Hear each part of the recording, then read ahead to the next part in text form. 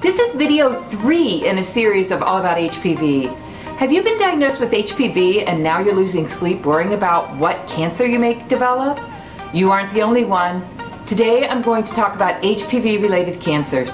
Stay tuned to the end of the video and I'll give you my recommendations of how to prevent some of the HPV related cancers.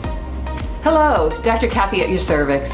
If you've hung out at this channel at all, you will know that I'm trying to make sense out of women's health care for you so that you can become a healthier you. Today, I will go through 5 points about HPV-related cancers. Point 1.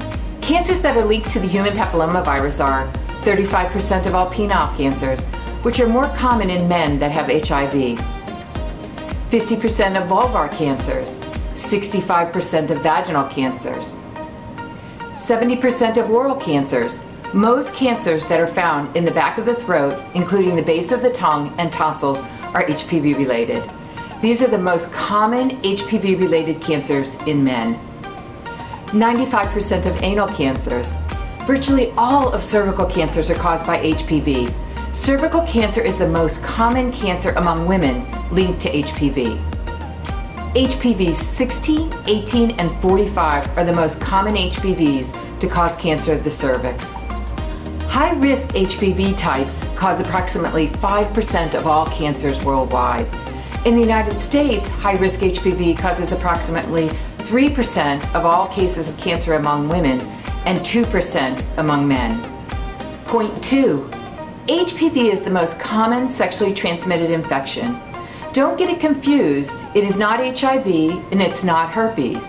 HPV is the human papillomavirus. HPV is so common that nearly all sexually active men and women will get it at some point in their lives. Point 3. It's not just one virus, but a group of viruses. The viruses are numbered and classified into 2 main groups according to their affinity to cause cancer. Low risk to cause cancer or high risk to cause cancer. HPV 6 and 11 cause 90% of the genital warts, and they're considered low risk. Roughly 12 to 15 out of the 150 HPV viruses have been identified as high risk to cause cancer. For most women, the body is able to clear the infection on its own, but sometimes the infection doesn't go away. Chronic or long-lasting infection, especially when it's caused by certain types of high-risk HPV, can cause cancer over time. Point 4. If you've been diagnosed with HPV, does that mean you'll have cancer or will get cancer? The answer to that is no. But if you have tested positive for high-risk HPV, make sure you continue to see your doctor for regular checkups. Point 5. What are my recommendations for you to prevent you from getting an HPV-related cancer? Most cervical cancers can be prevented by regular screening. Make sure you go and get your pap smear on a regular basis. Most HPV infections that lead to cancer can be prevented with vaccines. Get vaccinated. The new recommendations that came out as of November of 2018 recommend that anyone from the age of 9 to 45 be vaccinated, men and women. Now to the howl of hope. It is time to just be happy.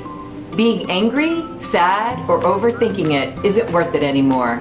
Just let things flow. Be positive.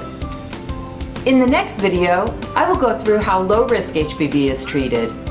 If you've been diagnosed or know someone else that's been diagnosed with HPV, hit that thumbs up button. If you don't want to miss any of these videos on HPV, please hit that subscribe button and join the Wolf Pack. And thanks so much for watching.